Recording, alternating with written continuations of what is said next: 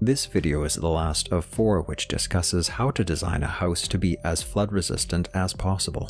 Part 4 focuses on how to design your house to survive being partly submerged. Hi, I'm Daniel of Clarke Architect.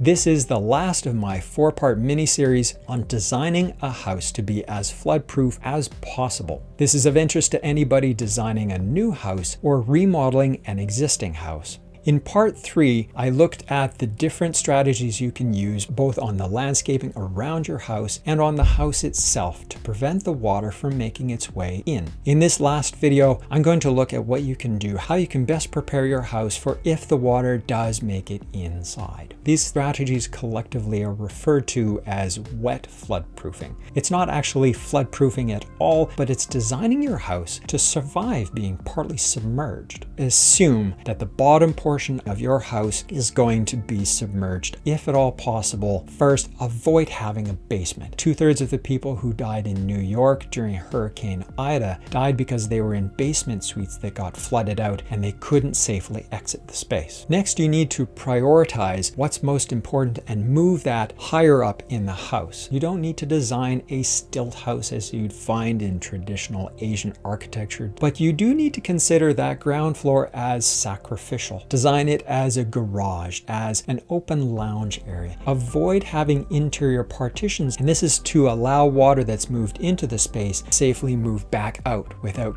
this area being cluttered with debris that was in that receding water. Don't use stud walls. Metal studs or wood studs, it doesn't matter, and whether or not there's insulation. The spaces between those studs are little reservoirs that will trap water and interfere with those walls drying out. So instead, use concrete or concrete block or structural brick or even mass timber such as CLT panels, cross-laminated timber. Something solid that won't absorb and trap all of that water. Next, take a look at your electrical, your outlets and your switches. Keep them as high as possible. 5 feet is a pretty good elevation. That's pretty high, but still low enough to be accessible. The structure of the house itself overall needs to be stronger. That means stronger joints to prevent a portion that might be somewhat compromised from pulling down the entire structure and the whole thing falling down like a house of cards. Hurricane resistant design, high seismic design, what's called post-disaster design. Post-disaster structures is a way of designing a house to be much stronger to avoid being crushed or pushed or destroyed by the pressure of the water. You will want deeper foundations. The water that's rushing along, taking away the top layers of soil, will expose more of your foundations. If your foundations are deeper, they'll still be protected and still able to hold up the rest of your house.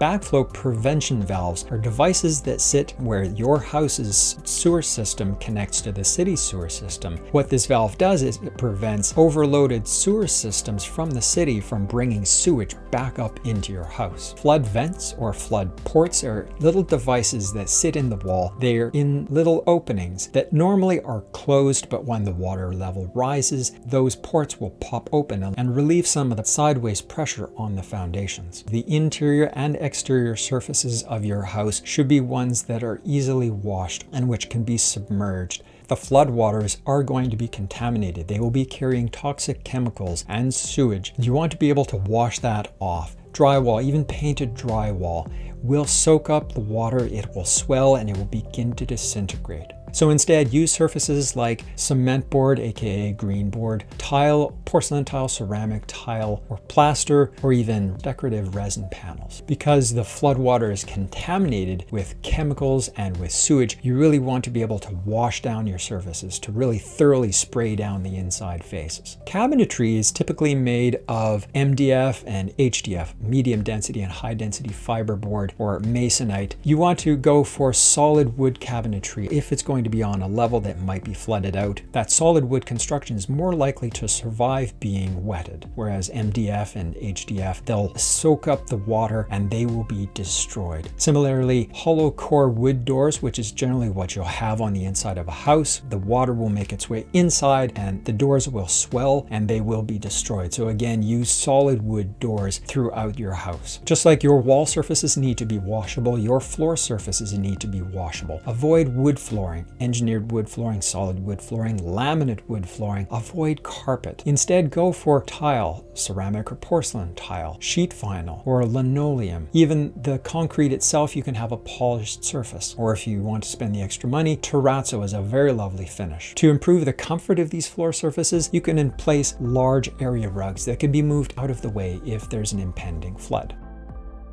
Let's summarize the discussion of a flood-resistant house. Wet floodproofing allows the house to be submerged without major damage. Avoid a basement. Design a sacrificial open concept ground floor level. Move wiring and equipment 5 feet off the floor. Use solid wood construction.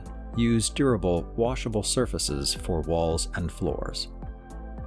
So these are the strategies that you can use and the materials you can use to help your house best survive being flooded. So in this mini-series, I've discussed the different causes for floods, the different risks associated with them, how a community can come together and best be prepared, how a household can be best prepared, what you can do on your site, on your landscaping, and the features to use on your house to best keep the water at bay. And if the water does make its inside the house, how to best prepare the house to be partly submerged. If you'd like to discuss how these strategies, how these concepts can be taken into account on the design of your new house, or if you're remodeling an existing house, feel free to get in touch with me by booking a project consultation call from my website.